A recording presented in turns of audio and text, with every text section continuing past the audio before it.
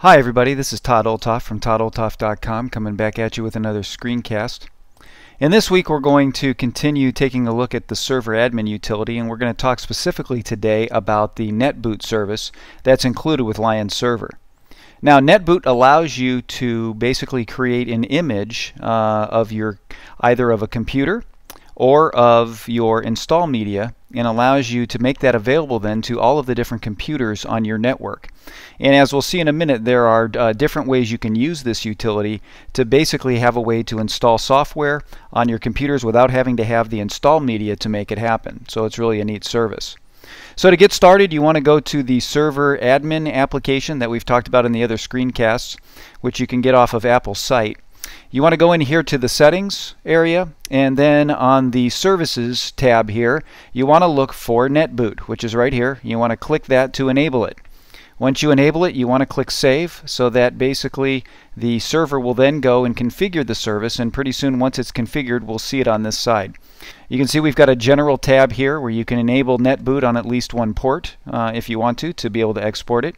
You can select where you want to put the images and client data on which of your hard drives you want to make that happen, whether you want it to be the images or the client data. There's an images tab where any image that we create will be here, and I'll show you what happens when we populate that once we put one together. You've got some filtering information here. If you wanted to do some filtering, we won't touch that too much. And then you've got logging, where you can actually log errors and things like that that actually happen with the Netboot service. So as you can see right now, as you know, we're not live because we don't have the green area there, so we haven't done anything to make this live. But these are some of the basic settings here in the settings area. Let me give you a tour of these other areas up here on this tab, and then what I'll do is show you the process of actually creating your own install media and show that computers can actually boot into that install media and have Lion reinstalled on their computers without you having to have a USB stick or something else to make those installs happen. So if you look here on the overview, it basically tells you whether the service is stopped or running. It tells you about anything about any images or related services, and you can see here we have nothing enabled because we haven't put anything on there. You'll notice too that it works for legacy type of software systems too. OS 9, 10, 10 diskless, and then regular 10 here. And these, all of these have to do with things like whether it is an Intel chip or a PowerPC chip. Those various things are on there as well, and I'll show you how that looks. You've got your log here. There's your system log as things happen with Netboot. You can see any connections here. If anybody is connected to your Netboot. Again, as I'll show you in a minute, you can set this up in such a way that people can just boot from their computer off your server and run a generic copy of the operating system, and then when they sign off, then all of their information is gone. And so when people are connected that way, you'll see it on here, and you'll see the status and where they're at. And then here you can also see the various clients and things that have that information running and who's logged in at any time in terms of your computers. So that gives you a basic tour of that. Now, for us to set this up, the first thing we're going to need to do is make sure that we've got a working copy of Lion. And so what you want to do is go to the App Store, and if you've already purchased Lion, which I'm assuming you are if you're watching this screencast, you'll notice that down in your list here, you can see I've got Lion. I have the ability to download the installed media from the App Store. So what I'm going to do is just click download on here for a second, and I'm going to let this start to download the install media. You've got to log in, and then it's going to start the process of actually downloading that information and putting it on my computer. Now, it's going to take a little bit of time, so I'm going to let that download, and then once it's done, I'll come back and show you how to get started in setting up your own install media so that if you need to do that, you can make that happen. Okay, once I've downloaded Lion from the App Store, it launches the disk image that allows me to install Lion, and this is what you normally get when that happens. So we've got our disk image there, and we're ready to do the install. Now, to get started, one of the things we need to do is to actually create the disk image. And so what I'm going to do is pull up what's called the System Image Utility. And now the System Image Utility is found on your system. You just have to do a search for it in your Applications folder under your Utilities. And what it does is it allows you to create a network disk image. Now you can see that right here under sources I've got the install information there because it knows that that disk image is mounted, and it gives me three options to work with here. It gives me a Netboot image, which allows me to boot a Mac off of an image that's sitting on my server, and this is usually used in school so that kids can boot off of an image on the computer, and then when they sign off, all of their personal data gets wiped off and the next person can boot off that disk image as well. For home, we're probably not going to use that too much.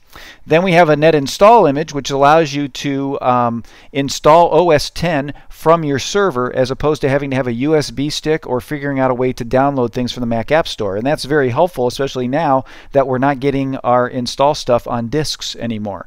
So this is what we're going to set up today. And then you have a net restore image, which allows you to create a particular disk image with all of your settings the way you want it and everything for a Mac, and then you can then restore that image to a computer from your server. And again, not something that you're going to necessarily use when you only have a few Macs, but something you might use when you have a lot. So before I go showing you how to install this disk image, what I want to show you is that you have the ability to customize how your install goes. And so I want to show you what that looks like, and then we're going to do a non-customized install of our disk image. So let me just click the Customize button here. I'm going to agree to the terms, and then it's going to bring up a screen that looks like this. And you can see it has me creating the image, the type of image I want to create, where I want to save it to in terms of a folder, all this information here on what I want to call it. And then on this left-hand side here with this Automator library, I have the ability to customize various aspects of the install. And so there are a whole bunch of different ones that you can use with filters and things. But for instance, if I wanted to add the ability to partition the disk so that if someone was going to install OS X, I wanted first to have their disk partitioned, set up the way it is, wiped and erased, and then have the install happen. Well, I could customize that right here and add that action. And all I need to do is just drag this action, partition disk, over here underneath, and you can see that now it shows up. And I can put, it looks just like disk utility. I can put up how many partitions I want the drive to be partitioned to. I can set up the volumes. I can name it. I can say how I want it formatted. All of that information. And once that's set up, then I've got a customized image that would happen. So first it would basically partition the disk, and then it would install. And I believe you can move these things around in order too. So like if I wanted to first have it partition the disk before it installed, then it would basically first partition, then it would create the image. So it's a little, it's an ability to customize your install, and all of that information is built in over here. For today though, I'm just going to go now and I want to show you how to actually do the install, just to show you what a straight install looks like. Okay, so now we're going to look at creating a net install image, but before we do that, there's a couple of things that we need to do in the server admin app. So let's pull up the server admin app for a second. You want to go to settings in general, because we've got to select where we want to put this image if we're going to set it up, and where we're going to put the client data, and which port we're going to have that information available on. So I'm going to put it on my main server hard drive, both the image and client data, and I'm just going to make both of my Ethernet ports available. Just pick your main Ethernet port. That probably is fine. You can also pick how many connections you want for them to boot off of. I just leave it at the default of 50, and then you can just save it, and then the system has gone to save that information so that that is available for you. And then that basically tells us when we go to create the image where to put the image and where to put the client data, and it's going to create the folder and that information that we need so we know where to store our image. So let's go back to the system image utility, because we've got to have an image before we can start the service. So now we're going to do the net install image that we talked about. We'll click continue. I'm going to leave everything the same. You can name it however you want. I'm going to leave that the same. If you want to have it served up on more than one server, you can do that as well. Again, this is for home users, so I'm assuming you only have one. We're going to click create here. It's going to ask if we agree with the license and all of that, which we're going to do. And then it's going to ask us where we want to install it, and it takes us immediately into a shared folder here that it created called Netboot. So that little Netboot folder down there wasn't there until we chose where we wanted to save this information. And you want to save it in this Netboot SP0 folder, not the client's one, but this one. You want to save it right in there, and so we're going to click save. And so it's going to go now creating the disk image. It's going to ask for your user credentials to make sure that you log in, that you want to do it. And now it's going to go about starting to create the disk image. It's going to copy the source volume, it's going to create the Netboot system, and then it's going to finish up. And so we're going to watch while that happens, and I'll probably just let it go through everything, and when it's done I'll come back and we'll go to the next step of seeing how this worked and getting it set up. Okay, now you can see that the net install is done. It's created the disk image, the volume, it's put it in the right place, so everything's ready to go. It's finished up. I can just click done, and everything's done, and it takes me back here.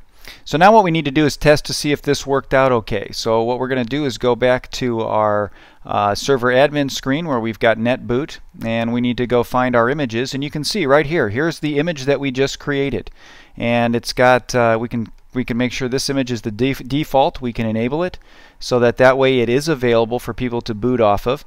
You'll notice too that you have the ability to choose the architecture if this was a multiple architecture app. So if you were back in let's say Leopard, you made a Leopard one, or you made even Snow Leopard, there's a difference between PowerPC support and not, and so you could tell whether it was PowerPC or Intel.